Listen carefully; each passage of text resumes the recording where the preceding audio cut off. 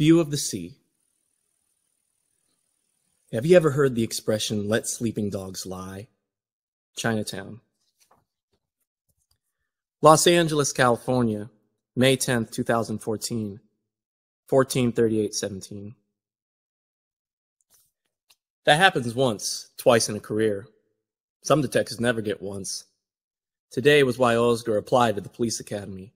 More than Chandler or Hammett, today was Conan Doyle, Columbo, CSI Take Your Pick, Sherlock Holmes, the BBC reboot with Benedict Cumberbatch and Martin Freeman, the Clive Buckle or Bilbo Baggins, depending on your quest. Osgood had no quest, only the usual questions. And this morning, out of the splash, the answers had materialized. Oz can still see Belasco hailing the mail carrier who, by that point, had already started to fill his canvas bag with envelopes, waterfalls spilling off his pith helmet with each reach, Belasco saying something amusing enough to get both men smiling, focused on the insides of the mailbox. Then Belasco was yelling something. He'd seen something. Officers starting to move his way. Even that boot stand Gebbes starts sprinting, which only got more people running. P2s doing their best to keep pedestrians and pests back behind the tape. Someone actually started applauding, probably Gebbes. Everyone looking at Belasco, that face grinning like it never knew a sneer, holding up the arm of the mail carrier like a title fight victory, except instead of a glove, a package. About the right size to hold a flip-flop or a pair of gloves. One in there likely to be stuffed with a lot of $100 bills. Only one person didn't care about Belasco, and she wasn't looking to Osgood because of anything he had figured out. Osgood had forgotten that look.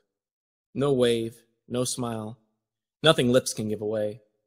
Just all of a sudden wide-eyed, as if Nero wasn't seeing him but what they might have been if they'd made it, if they'd made up, if they hadn't gone so fast to unmake what they'd had a chance to see through. Osgood changed directions, not so hard-boiled after all, gave Nero a hug. "Are you fucking serious?" she squawked. "What's that for?" "You look like you needed one." "Get the fuck out of here." Knowing Belasco, his Rampart captain will likely call Osgood in tomorrow about some bullshit complaint that despite protest and repeated requests to absent himself from a criminal investigation going on near Limerick Park, he had still refused to heed the proper jurisdictional chain of command. And that will be the last word on Marvin Dorgan-Drell, a.k.a. Android, who had put a mind of violence in the service of a plan. There was a time when Osgood might have strained for what thin satisfaction comes from recognition, though the real satisfaction was already his as he had walked away, greeting the questions with answers that assembled one muddy situation into one assailable solution. And maybe if there were a gaze somehow able to follow him, wandering off like he did alone in that storm, beyond the eyes of P2, Naira Carlton, of others, beyond even those eyes that are somehow his own, how Oz still wants to see himself, at least now and then, shaped in silver, though he'd take the grainy color, too, of Elliot Gould in The Long Goodbye. 1973. Perhaps whoever commanded such a view, whether street side or bird's eye, sparrow or something larger, probably with far darker wings, approval would greet this moment in Osgood's life. His 10:30, which Osgood had been 20 minutes late for, was reminder enough that too often mystery is the norm. At least Glacius Boo doesn't answer the door anymore with expectations. The crime took place over 20 years ago. Osgood still has the murder book. He still rereads it when he can. He knows the boy was Glacius Boo's only child. He knows the boy's mother died of a broken heart a year later. The coroner would say it was a stroke, but Glacius had described many times how his wife had stopped eating, stopped sleeping. Only one thing worse than puking when you've nothing left to puke, and that's crying. On some visits, they just talk about his wife. Glacius hasn't remarried. From what Osgood can see, he hasn't found companionship either. The TV's never off. On other visits, they talk only about the boy, a conversation that of late has become more and more all about the boy never got a chance to do, which Osgood knows is just another way of saying what Glacius himself will never take the chance to do. There are crimes the brave learn to let go of, but there are crimes that have it the other way around and don't let go of you. Today they had talked about the case. His boy, Jasper Boo, just a teenager, was walking home, near Coliseum and Hauser, and at not even 3 in the afternoon when someone shot him point blank in the back of the head. The suspicion was some gang initiation, a knucklehead proving himself with a trigger. Cleish's booze boy couldn't have been anything more than a victim. He was a clarinet player, played in school and practiced every day for a minimum of 4 hours. Jas barely had time to tie his 2 shoes, let alone say 2 words enough to make 2 friends. What he was closest to was playing slow, playing 2 times fast. It was already doubling the changes when he went down. Cleish's boo's not the only one Oscar visits once or twice a year. He doesn't expect anything either. It's not like over a kitchen counter some fact or alternate approach will come into plain sight. It's not even important that the pain come up, but the pain always does come up because it's the only thing he and Cleishas have in common. Oscar always feels sick afterwards, some pit deeper than guts, and more than just a reminder, buckling him over in his seat by the time he starts his car. But he does it to keep those files and boxes alive. Where dil wal hat dil qual. Whoever has the choice has the torment. Before saying goodbye, Cleishas had gone off on something he had heard on the news. Someone in Chinatown had been killed in an accident. Only the accident left him in pieces, many pieces, or 5 pieces, whatever the number, carefully apportioned pieces. What kind of hit and run does that? Cleishas wanted to know. But most of all, Cleishas wanted to know, does something that heinous go unsolved too?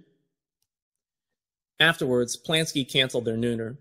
Oscar was disappointed but still made his way to Post and Beam. In the parking lot, however, a call followed her text. This time, Oscar heeded his indigestion, popped the Tums, and headed south. Katla. It's nice to be invited for a change, even if Oscar had to drive through the rain down to Long Beach, south of Wilmington, not far off of West Paseo del Mar. Detective Florian Cerbulo raises the Venetian blinds and shows Oscar the view of the sea.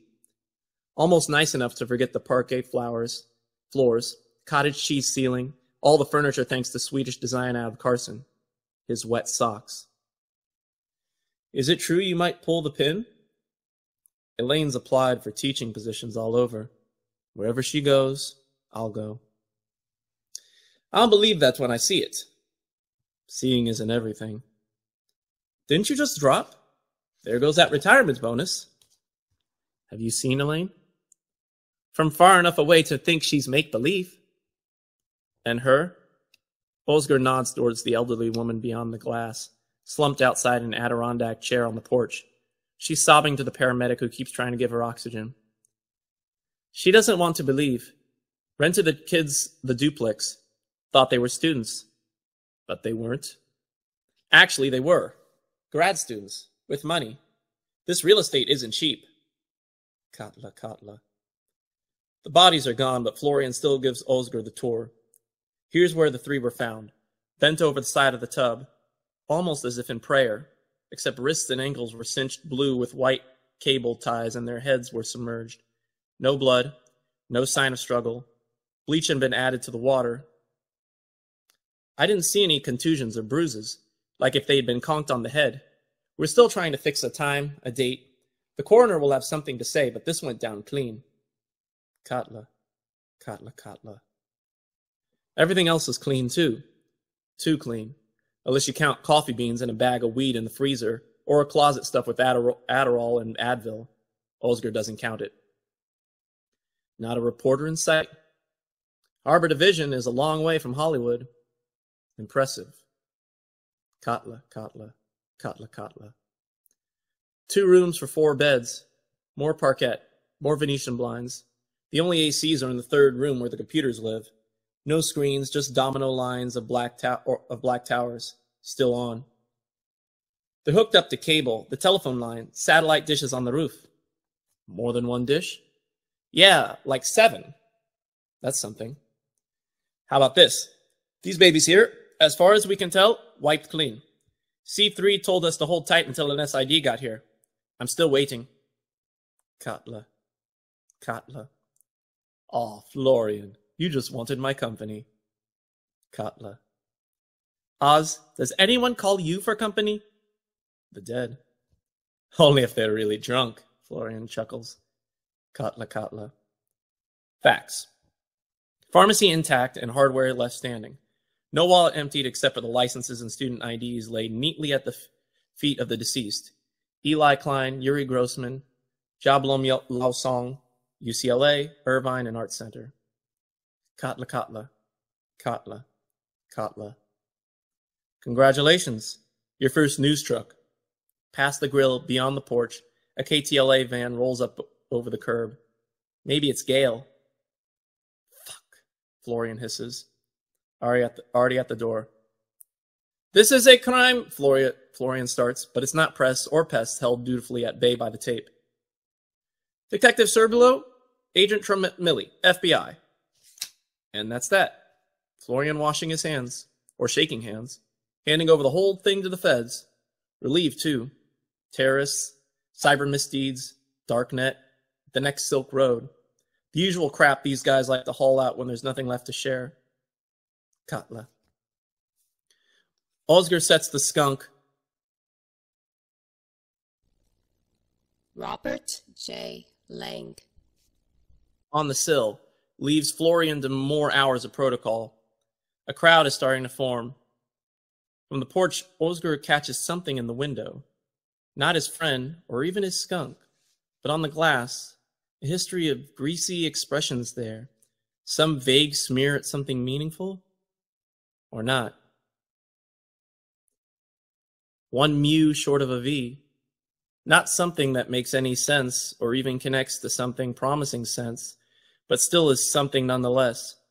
And then inside the room, an FBI agent starts backing up. A real klutz. Bumps right up against the window. Jerks back as if quick weren't already too late. Catches Oscar's glare on the other side. Waves awkwardly. Leaves behind one pane of glass wiped clean. Oscar figures he better go and join the owner now out on the lawn when he hears it. And then instead of seeing the Pacific or feeling the rain, for a moment memory finds Istanbul when he was a young boy, running hard too, getting closer and closer to understanding a commotion ahead, panting harder, how it had been that other rainy day, men his age now, and boys his age then, hanging a tree with rocks, making him feel all that he wasn't when he proved what little we can sometimes do or say. But even heading back inside, he might as well find the clumsy FBI guy, might as well yell at someone. Oscar hears it a second time, that strange plaintive call which he already knows by the sharpening pit of regret in his stomach he's already too late for.